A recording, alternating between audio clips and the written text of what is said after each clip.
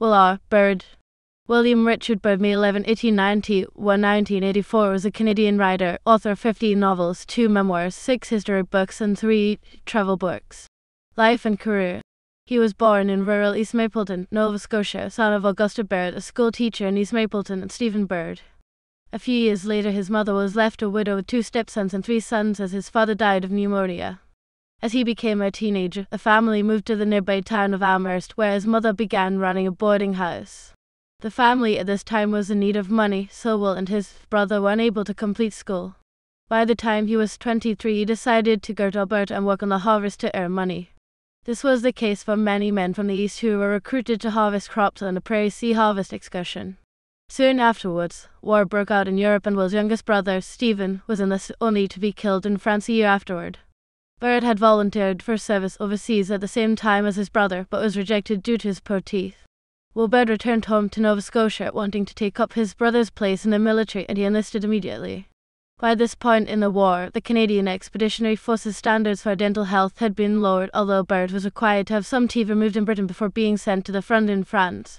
He served in France and Belgium at the front for 2 years with the Canadian Expeditionary Force 42nd Battalion Royal Highlanders of Canada at CEF.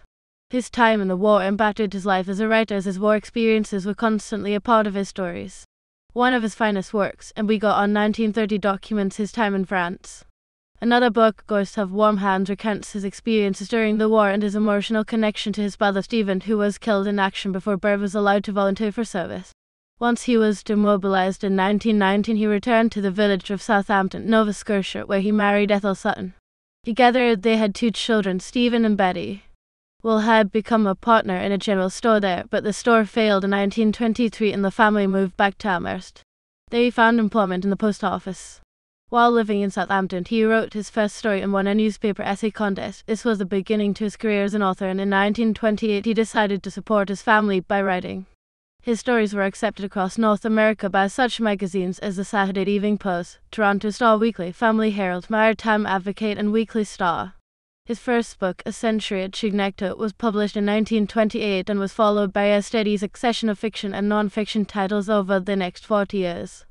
In 1931, he was sent back to the battlefields of France by Maclean's magazine to write a series called 13 Years After. The series became a lecture tour and a book published by Maclean's in 1931, and over the following 5 years was given to Canadian Legion branches throughout the Maritimes.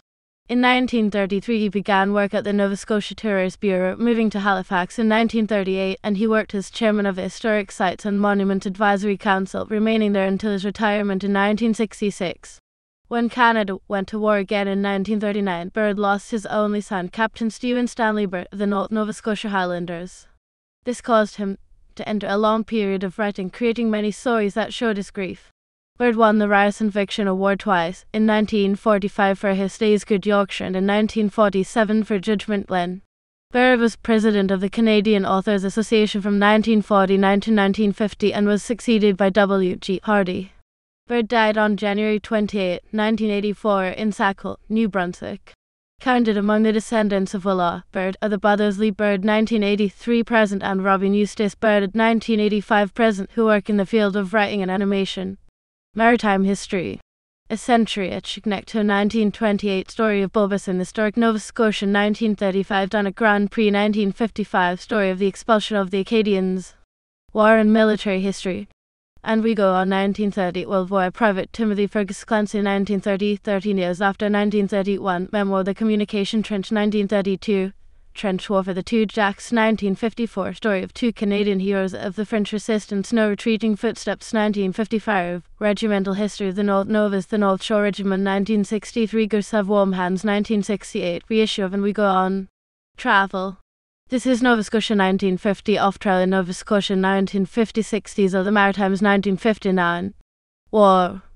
Private Timothy Fergus Clancy, 1930, novel. Historical fiction.